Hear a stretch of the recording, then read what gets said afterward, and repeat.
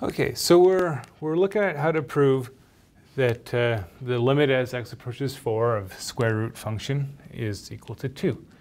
And we did some playing around. We said, okay, if epsilon is 1, right, then that means that f of x has to be between 1 and 3. And f of x is just square root. So I can square through, get to here. And then I can kind of put things down on the number line. And I can work out that, okay, but I look on either side of 4 between the two distances. This is the smaller, right? 1 is a distance of 3 from 4, whereas 9 is 5 units away. So I know that as long as delta is 3 or less, then x is going to be in that range, and f of x is going to be in the range that I want, and everything works out. Now, so what we want to do now is say, okay,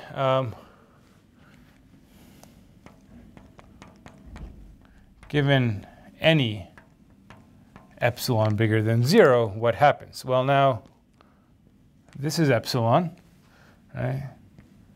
This is epsilon. This is epsilon. So I get down to something that's going to look like this. I'm going to have, so we add 2 to everything. I'm going to have 2 minus epsilon less than root x less than 2 plus epsilon, right? So everything's now in terms of this epsilon rather than, so I can't actually simplify the number. I'm stuck like that. But I could still square everything, right? So I can square everything, and that's going to give me 4 minus 4 epsilon plus epsilon squared less than x less than 4 plus 4 epsilon plus epsilon squared. And again, I want to kind of compare these numbers to 4. But you can see that I have a 4 sitting there, right? So I can do this, right? Well, except if I put brackets, then I guess that plus sign has to become a minus sign. Okay?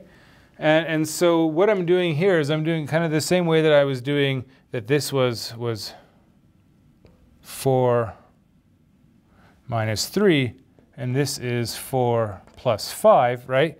I'm looking at those numbers, right, giving the distance from 4 on either side, and I'm saying whichever one of those is smaller, that's the one that I'll take, right? And so that means that I should take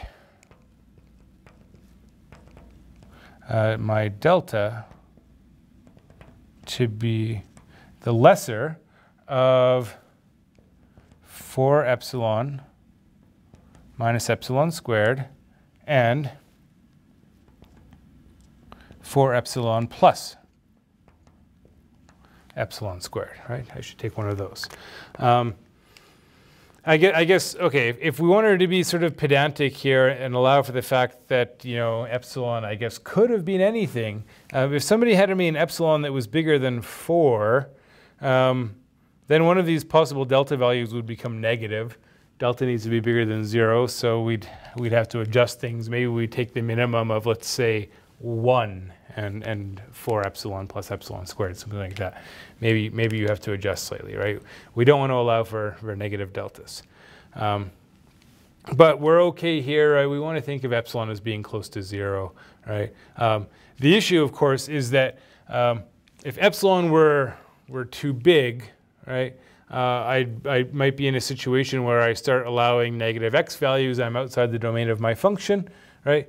So certainly delta can never be bigger than 4, right? Because otherwise I'm outside the domain. Okay, so now that we sort of know what delta should be, we want to turn this into a proof. And if you wanted to sort of make this into a formal proof, you have to know a little bit about how these quantifiers work, right? The for any and the there exist, and how do you answer a statement that's written in terms of these quantifiers? So it turns out that there is kind of a convention, there's a formality for writing these up, which depending on your course and your instructor, you may or may not want to be asked to be this particular and pedantic about things, but if you want to get it right, you do something like this. You would say, okay,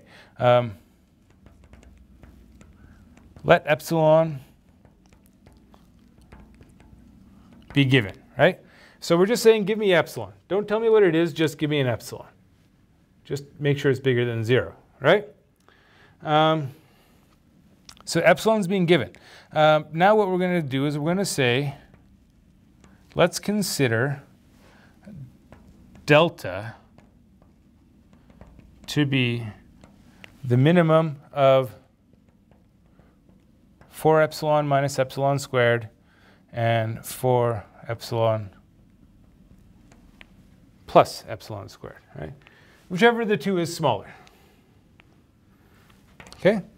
So the idea of showing that this delta exists is, well, I say, here's one, and I'm going to show you it works. How do I show you it works? Well, let's suppose that the absolute value of x minus 4 is less than delta. Okay? Then I know that minus delta is less than x minus 4 less than delta. So I know that 4 minus delta, so x is between 4 minus delta and 4 plus delta, right? Okay.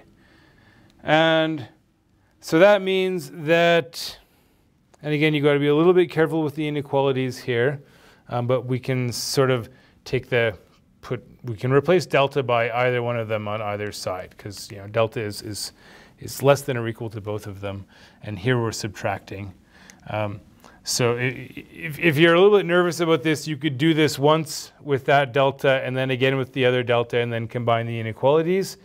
But what we get here is that 4 minus 4 epsilon minus epsilon squared is less than x is less than 4 plus 4 epsilon plus epsilon squared.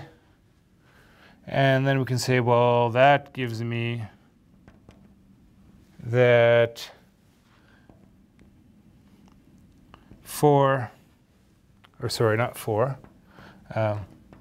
2 minus epsilon squared less than x less than 2 plus epsilon squared. So 2 minus epsilon less than root x less than 2 plus epsilon, and adding 2 to both sides, we get what we want, right? We get root x minus 2 is between minus and epsilon and epsilon. So the absolute value is less than epsilon. Okay? And that's what we needed to show, right? We needed to show that if x minus 4 is less than delta in absolute value, then root x minus 2 is less than epsilon in absolute value, right?